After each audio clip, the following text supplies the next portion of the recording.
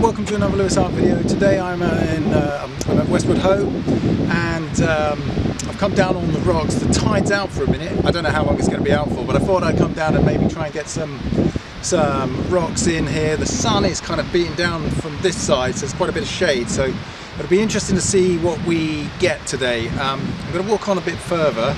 I've suddenly become aware that the path is quite narrow, and if I put my easel out, nobody can walk past me, and I hadn't really thought about that, so I'm going to see if I can find a spot where I can set up my easel and people can still head past me if they need to. So let's go.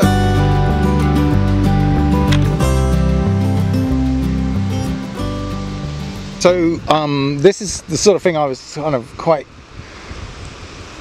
interested in, possibly. You know, a bit of water, the rocks going out to the ocean, the light sort of running across it, so there's shade on there as well. But like I said, it's quite isolated on this path. It's quite a single path, so can't quite pitch up here. Seagulls over there. Beach is fairly busy today. It's all pretty good. So not quite here, but on the right tracks. I'm going to move on a bit further. Now again, I really love that down through there. Now I don't know, this is interesting. It all seems to have been sort of chopped out a bit here. The bank's taken away. They've put in these concrete steps, but potentially I could put my easel out there and then look across that way. So I wonder if there's a way to get across here without getting wet. Walking across this seaweed with this easel, the camera, my bag, is pretty treacherous. I'm a little bit worried about it.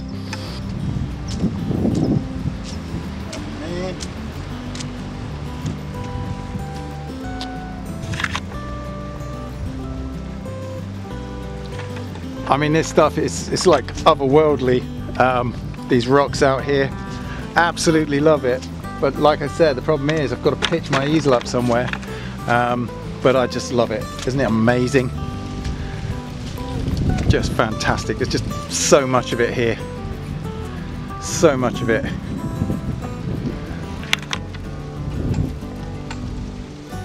Just look at that. And that has really been washed away there and rounded off by the ocean at some point. So I think if I walk across here and along, I can get myself up onto those steps up there, and if I put my easel up there, we can have a look and see what we can get across here. Let's go for it. Here we go. Wait.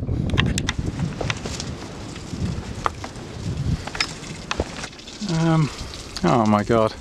Now somehow I've got to climb up there. Oh, do you know what? If I'd have just walked down the path over the top, I could have literally just stepped off the edge there. Typical. Oh. These large cables, they're not live, are they? I do hope not. Oh, get all the way over here and it's got warning, dangerous site, children must not play. I'm not a child. Well, and then it's got this one, warning, construction site, keep out. Oh, really? Oh, come on. I've got to find somewhere. Maybe I should just pitch up here. Let's try it. So it's just started to become a bit of a pain, this, because I'm kind of getting lost, but I'm starting to think about this pathway that's running up here, because that's a nice way into the picture in a way. And I also like the water there, getting a bit of reflective light off it and a bit of green in there, and then running down and through. Somewhere around here is probably where I'm going to pitch up. A couple of lads over there going fishing. It'd be cool to get them in the picture, wouldn't it? So I'm thinking about here somewhere. I'm just going to keep looking a little bit longer, see if I can find the place. And I'm just off the path as well. If you see, it's like a pathway that runs all the way through. And I'm off that now, so in theory I could get the easel out here and go for it. But just going to look a little bit longer, see what I think, see where the best composition is for today. So I think it's here, and I think there's a few reasons why. Like I said, the path leading up through is really cool.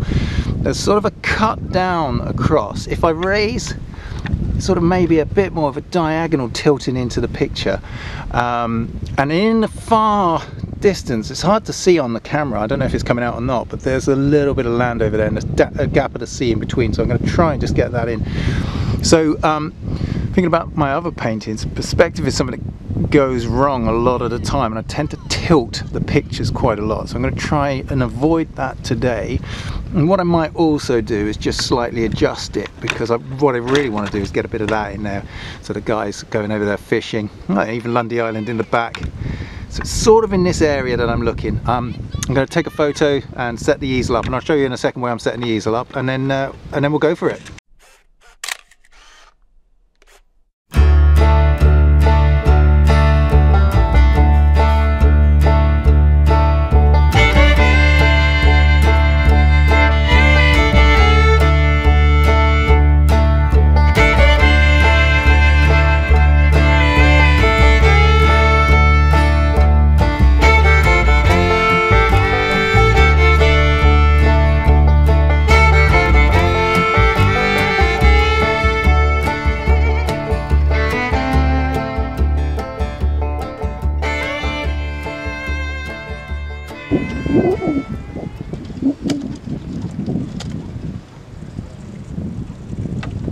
So the canvas that I'm using today is an Arteza 8x10 inch canvas panel, classic, I say, 100% cotton, 100% cotton, 8 ounce primed, blah blah blah blah blah blah. There's a QR code there for some helpful tips. Fussy little thing. So I've got my usual setup in the back there. I have my bag. I have my paint brush cleaner and thinner, the small pot with a sponge in. I used to sort of just dab a bit of thinner onto the brush. To be fair, I don't use that a great deal. I just read about it as a good idea, but I haven't really used it as much as perhaps I could. I've got my liquid original thinner, I've got my tub for my brushes, and let's have a look at the paints. Brought the paints out into the light a little bit more. I'm going to put some yellow ochre onto the bottom half of the canvas in a minute, just to kind of give that, well, rock side of things, and then I've got plenty of white, ultramarine blue, a little bit of cerulean blue hue, some raw umber, and some burnt sienna, and a cadmium yellow, and I'm going to sort of just add into it as I go. So it's time to kind of sketch, and today I'm just going to sketch it straight onto the canvas.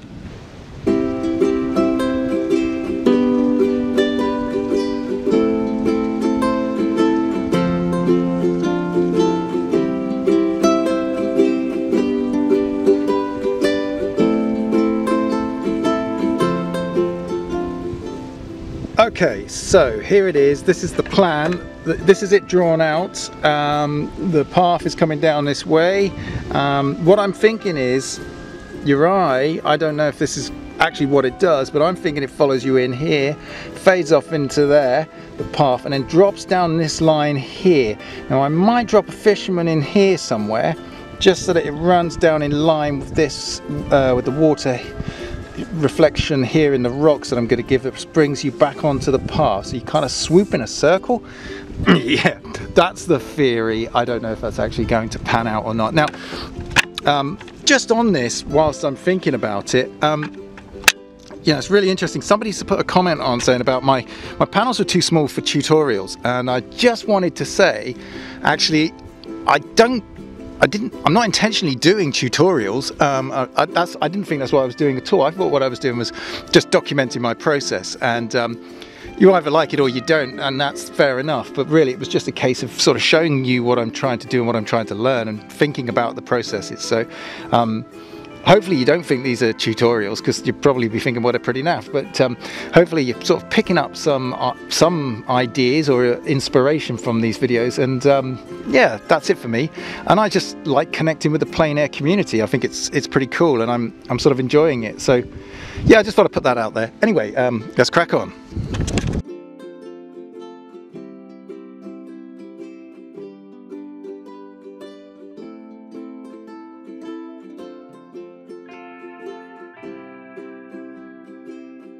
So what I'm thinking now, as I look out there and you're getting this dark and light bit going in, is where do I go first? part of me thinks that for me it suits to do the sky first whilst it's light and whilst it's clean, and then bring that into the picture, so we're getting the blues and things out there first, and then maybe I'll bring the darks in here and put the darks in across around the middle. I cannot decide what's best to do. I've seen painters who do the sky first and work down the canvas, and I've seen painters who just take in the darks and then build from there, and I just can't decide. So what I'm going to do today is I'm going to put the sky in light and then build in darks here and then build from there, and we'll see how it goes.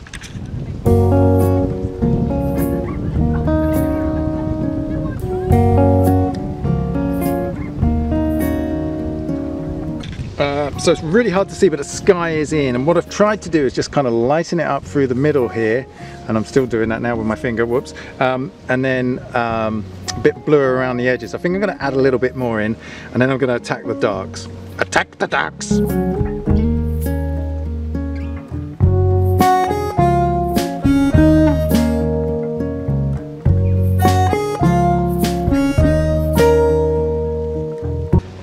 So at this point it's looking something like this. I've kind of blocked in quite a lot there, and really that's got to be quite light and reflective, so I've gone a little bit wrong on this side. I'm going to leave that very plain, bring in some lights across here now. Slowly but surely I'm kind of working my way along, trying to get it. I think I need to sort of bring it out a bit now with lighter things. I'm quite happy with the path. There is a bit of water that's running in here. I tried it once, it's gone wrong. This is quite dark here, could be problematic. So it's critical now. It's critical. It's a critical point, and it could go anywhere. So I think it's time to stop and have a coffee. Cheers.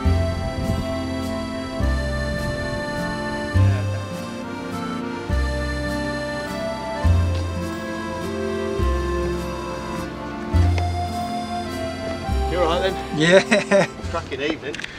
So I absolutely love that. I'm just busy painting away here, and it's just up behind me, up on the walkway up the top there. I heard someone say, "Oh look, an artist!" And I turned around and thought, "Where?" And then, "Oh, they're talking about me." That's cool. So, you know, trying to keep these brush strokes fairly clean, to sort of build in the colouring. I don't know what I'm talking about actually, to be honest. I'm just waffling, but yeah, so this is what I'm trying to get in here. Just sort of pull out a few bits and pieces, trying. Oh, do you know what, it's hot out here today. I don't know what I'm doing. So interestingly enough, what's happening now is the light is changing, and there's a sort of, it's not yellow, but it's a sort of darker, yeah, there's a sort of change to the light, and I'm struggling a bit to capture that. It's very clean, it's very white. I've got to bring some more dark back in here now because I've gone over the top with it. And then I think what I'll do is I'll build the patch of the dark back in, and then see if I can't just really push that light. That's the tricky bit, but I'm going to have a go. And then I think I'm going to probably just call it quits, because it's kind of like, well, I've got a bit of green to add in actually, seaweed wise. That might be quite a nice thing to touch in there as well at some point. How's it going? I don't know. 1 minute I thought, yeah, I got this. Another minute I'm thinking, I've no idea where I am with it. So, oh well.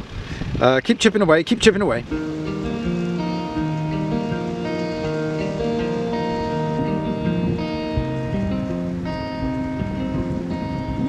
So the tide's coming in. I'm going to leave it there. I've pushed it around a bit, had a bit of a go. Some beautiful spray coming off over there now.